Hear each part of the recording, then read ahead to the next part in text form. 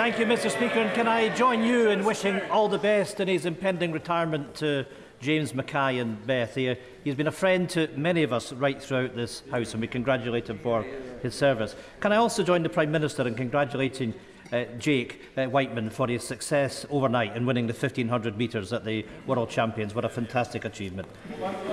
Mr. Speaker, this week has seen historic records set across the United Kingdom. But let's look at the Prime Minister's record-breaking efforts in office. His Tory Brexit slashed £31 billion from the economy, the biggest fall in living standards since the 1970s.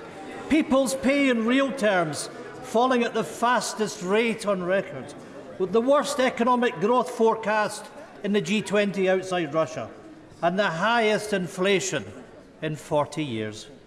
Personally, I'd like to thank the Prime Minister in his capacity as Minister of the Union for driving support for independence to new heights.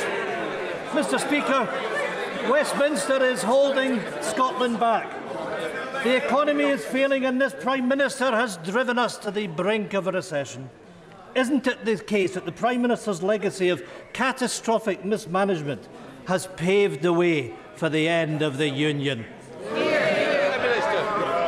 Mr. Speaker, that's not what I observed. And he talks about records. I'll point to the fastest vaccine rollout in Europe, lowest unemployment, as I said, for at or near 50 years, the lowest youth unemployment, fastest growth in the G7 last year, in spite of everything. As for the Scottish nationalist record, just look at where they are. I'm afraid to say Scottish school standards are not what they should be because of the failure of the SNP. They're failing people who are tragically addicted to drugs, Mr. Speaker, in Scotland. And the people of Scotland are facing another £900 million in tax because of the mismanagement of the SNP. I mean, the Prime Minister might believe that nonsense, but the people of Scotland don't, because they know the reality that our NHS is the best performing in the United Kingdom, and education standards under the SNP are moving in the right direction. Mr. Speaker,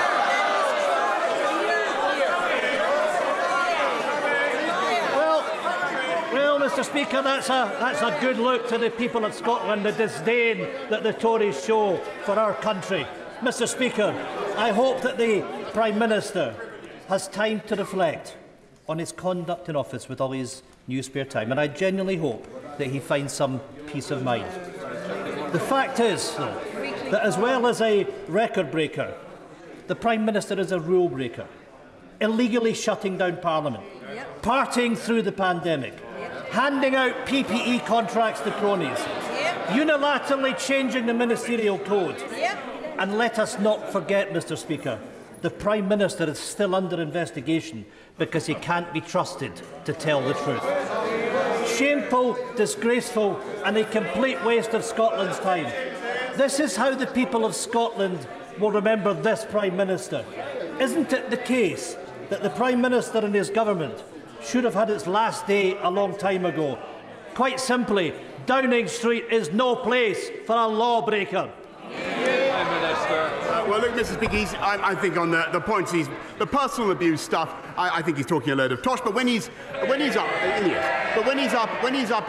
retired to his croft, which may be all too soon, Mr. Speaker, I hope that he will reflect on his long-running campaign to break up the greatest country in the world. And I hope he will reflect on the pointlessness of what he is trying to do, and think instead about the priorities of the people of Scotland, which I think are about all the issues that he thought were trivial, about their education, about crime, Mr. Speaker, and about the burden of taxation that they are unnecessarily placing on the people of Scotland.